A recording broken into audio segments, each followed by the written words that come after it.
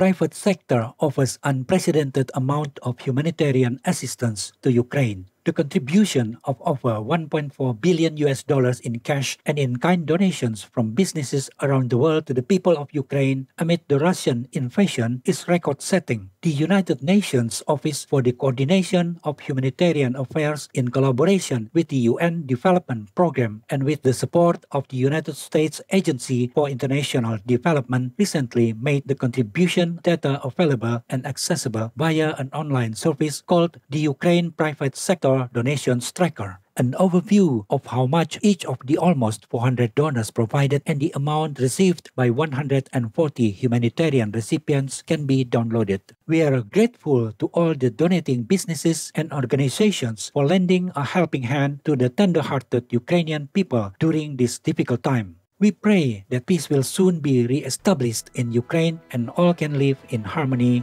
in God's righteousness.